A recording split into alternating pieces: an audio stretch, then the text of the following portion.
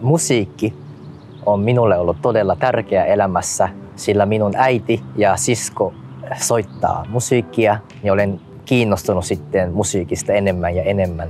Meillä on aina kotona soinut musiikkia ja siitä jotenkin sitten on innostunut soittamaan rumpuja ja ei oikein osunut kohdalle mitään semmoista alaa, mikä kiinnostaisi yhtä paljon. Ja sitten kun mä sain selville, että voi opiskella myös musiikkia, niin mä ajattelin, että lähdetään sille tielle ja koitetaan, että jos siitä tulisi jotakin. Minua kiinnosti tämä kaupunki.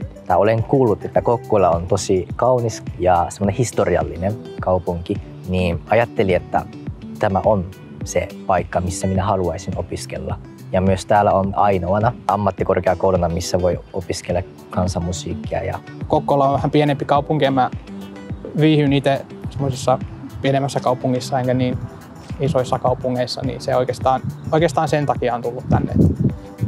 Esimerkiksi jokainen viikko voi olla aika erilainen, että vaihtelee aika paljon. Pedagogiikka-opintoja on ja sitten on harjoitusoppilaita joka viikko ja on joka viikko semmoinen bänditunti, missä me soitellaan erilaisia musiikkityylejä. Kiinnostavat opinnot on sellaiset, jotka liittyy oikeasti musiikkiin. Vaikka se bändisoitto ja semmoinen meillä on ollut Latin workshop, eli latinalaista musiikin työpajaa. Meillä on myös harmoniakurssi, jossa opiskellaan semmoista erilaiset sävellajit ja miten käännökset jostakin sävelestä. Sellaiset kurssit on minulle, että minua eniten kiinnostaa. Meillä on joka vuosi 3 eri musiikkityyliä, että esimerkiksi nyt oli tanssimusiikkia, mitä soitettiin, niin se on kiva, että saa kokemusta niistä kaikista tai monesta eri musiikkityylistä ja sitten sitä kautta saa valmiuksia myöhempään varten. Ja on ollut tosi kiva opettaa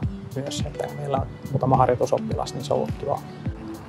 On tosi mukavat opiskelijakaverit ja se yhteisö on tosi avoin, ettei ole semmoista kilpailuhenkisyyttä ollenkaan, mikä on tosi kiva ja on semmoinen kannustava ilmapiiri ja se on varmaan mukavin. Kyllä, myös opettajat on todella mukavia, että heidän kanssa voi jutella ihan kuin omat kaverit. Jos tarvii apua, niin heiltä uskallan kysyä. Ja minullekin tämä opettaminen on tavallaan minusta tuntunut, että se on tavallaan kutsumus, että se on se, mitä minä oikeasti haluaisin tehdä. Ja tässä koulussa pystyy sitä harjoittelemaan. Ja niin tuntuu siltä, että kaikki on tervetulleita johonkin, eikä vaan sille, että ketään jätetä tai sillä lailla. Että otetaan kaikki huomioon. Mä suosittelisin kyllä Centria-ammattia.